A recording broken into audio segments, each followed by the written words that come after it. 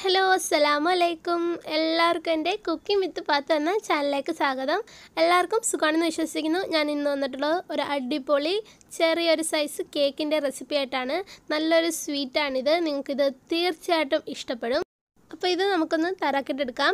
അതിനു മുമ്പ് എൻ്റെ ഈ ചാനൽ ആദ്യമായിട്ട് കാണുന്നവരും ഇതുവരെ സബ്സ്ക്രൈബ് ചെയ്യാത്ത കൂട്ടുകാരുണ്ടെങ്കിൽ ഒന്ന് സബ്സ്ക്രൈബ് ചെയ്ത് എന്നെ ഒന്ന് സപ്പോർട്ട് ചെയ്യണേ. പിന്നെ ആ കൂടെയുള്ള കൊച്ചു ബെല്ലൈക്കൺ കൂടി നിങ്ങൾ പ്രസ് ചെയ്താലേ ഞാനിടുന്ന വീഡിയോ അപ്പോൾ നിങ്ങൾക്ക് നിങ്ങളുടെ ഫോണിലേക്ക് നോട്ടിഫിക്കേഷനായി ലഭിക്കുകയുള്ളൂ. അപ്പോൾ ശരി, ഞാനിത് തയ്യാറാക്കാൻ വേണ്ടിയിട്ട് ഇതുപോലൊരു പാത്രത്തിലേക്ക് ആദ്യം പഞ്ചസാര ഇട്ട് കൊടുക്കുകയാണ്. ഞാനൊരു 3 ടീസ്പൂണോളം പഞ്ചസാരയായിരുന്നു എടുത്തിരുന്നത്. കൂടെ തന്നെ നമ്മൾ 8 ടീസ്പൂണോളം പാലും കൂടി അതിലേക്ക് ചേർത്ത് കൊടുക്കുന്നുണ്ട്. അപ്പോൾ അതൊന്ന് പഞ്ചസാര നന്നായിട്ടൊന്ന് അലിയിച്ചെടുത്തതിന് ശേഷം അതിലേക്ക് മൈദ ആഡ് ചെയ്തിട്ട് കൊടുക്കാം. ഞാനൊരു 5 ടീസ്പൂണോളം മൈദ അതിലേക്ക് ചേർക്കാൻ വേണ്ടിയിട്ട് എടുത്തിട്ടുണ്ട്. ഇനി അതിലേക്ക് കുറച്ച് ബേക്കിംഗ് സോഡ ചേർത്ത് കൊടുക്കാം. ഞാനിപ്പോൾ എടുത്തിരിക്കുന്നത് 1/4 ടീസ്പൂണിൻ്റെ പാതി അളവിലാണ്. എന്നിട്ട് ആ പാലും മൈദ എല്ലാം കൂടി നല്ലപോലെ ഒന്ന് മിക്സ് ചെയ്തിട്ട് എടുക്കാം. അതൊന്ന് സെറ്റായിട്ട് വന്നിട്ടുണ്ട്. ഈ സമയം നമുക്കതിലേക്ക് കുറച്ച് കൊക്കോ പൗഡർ ചേർത്ത് കൊടുക്കാം. ഞാനൊരു 2 ടീസ്പൂണോളം കൊക്കോ പൗഡറാണ് അതിലേക്ക് ചേർത്ത് കൊടുത്തത്. എന്നിട്ട് അവ ഒന്ന് മിക്സ് ചെയ്തിട്ട് കൊടുക്കുക. ആണെങ്കിൽ ഞാൻ പാല് ചേർത്തപ്പോൾ എനിക്ക് 8 ടീസ്പൂൺ മതിയായില്ലായിരുന്നു. അതുകൊണ്ട് ഞാനൊരു 3 ടീസ്പൂണും കൂടി പാൽ അതിലേക്ക് ചേർത്തായിരുന്നു. ഇനി നമുക്ക് ചെയ്യേണ്ടത് ഇതേപോലെ ഒരു ഡയറി മിൽക്ക് എടുക്കുക. ഇപ്പോൾ ഞാൻ 40ൻ്റെ ഡയറി മിൽക്കാണ് എടുത്തിരിക്കുന്നത്. 40ൻ്റെ കിട്ടിയില്ലെങ്കിൽ 2 10ൻ്റെ ഡയറി മിൽക്ക് എടുത്താലും മതി. എന്നിട്ട് ഇതിങ്ങനെ ഒടിച്ചൊടിച്ച് ഒരു ബൗളിലേക്ക് ഇട്ട് കൊടുക്കുക.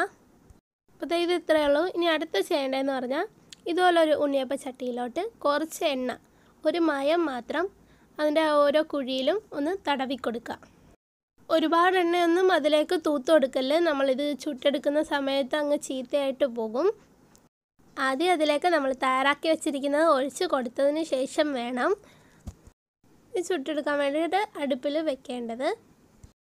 ആദ്യം അതിൻ്റെ പകുതി ഒരു 1/2 ടീസ്പൂണോളം ഓരോ കുഴിയിലും ഒഴിച്ചു കൊടുത്താൽ മതി. അടുത്ത് ഇനി അതിൻ്റെ മുകളിലോട്ട് ഞാൻ ഒടിച്ച് വെച്ചിരിക്കുന്ന ഡയറി മിൽക്കിൻ്റെ ചെറിയ ചെറിയ പീസസ് ഇങ്ങനെ ഒന്ന് വെച്ച് കൊടുക്കാം. എന്നിട്ട് ഇനി അതിൻ്റെ മുകളിലേക്ക് നമ്മൾ തയ്യാറാക്കി വെച്ചിരുന്നത് ഇതുപോലെ ഇങ്ങനെ കുറച്ച് കുറച്ചായിട്ട് ഒഴിച്ചു കൊടുത്തൊന്ന് കവർ ചെയ്തിട്ട് എടുക്കാം. അപ്പോൾ ദേ ഞാൻ മുഴുവൻ കുഴിയിലും അത് ഒഴിച്ചു കൊടുത്തിട്ടുണ്ട്.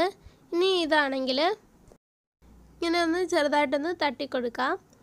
എന്നിട്ട് ഇനി വേണം നമ്മൾ അടുപ്പിൽ വെക്കേണ്ടത്. എന്നിട്ട് ഇത് വളരെ ലോ ഫ്ലെയിമിൽ വെച്ചിട്ട് വേണം തയ്യാറാക്കിയിട്ടെടുക്കുന്നത്. വെറും 4 മിനിറ്റ് മതി ഇത് സെറ്റായിട്ട് കിട്ടാൻ. ഉണ്ടോ, വളരെ സൂപ്പറായിട്ട് തന്നെ നമുക്ക് കിട്ടിയിട്ടുണ്ട്. പിന്നെ ഒരു കാര്യം, ഇതിൽ ഒരുപാട് എണ്ണയൊന്നും കൂടാൻ പാടില്ല. ഒരു മയം മാത്രം മതി നമുക്കിതൊന്ന് ചുട്ടെടുക്കാൻ വേണ്ടിയിട്ട്. പിന്നെ ലോ ഫ്ലെയിമിൽ തന്നെ വേണം ഇത് വെക്കേണ്ടത്. അപ്പോൾ ഞാനെല്ലാം അതിൽ നിന്നൊന്ന് എടുത്തിട്ടുണ്ട്. ഇനി ഇതാണെങ്കിൽ അടുത്ത് ചെയ്യേണ്ടതെന്ന് പറഞ്ഞാൽ ഞാനിവിടെ കുറച്ച് ഹോർലിക്സിൻ്റെ പൊടി എടുത്തിട്ടുണ്ട്.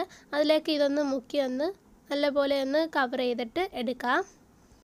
ഇപ്പം നിങ്ങൾക്ക് ഹോർലിക്സ് അതിലേക്ക് നന്നായിട്ടൊന്ന് കവർ ചെയ്യാൻ പറ്റുന്നില്ലെന്നുണ്ടെങ്കിൽ അതിലേക്ക് വെള്ളത്തിൻ്റെ ഒരു മയം മാത്രം ഒന്ന് തടവിക്കൊടുത്തതിന് ശേഷം അതിലേക്കൊന്ന് കവർ ചെയ്തിട്ട് എടുത്താൽ മതി.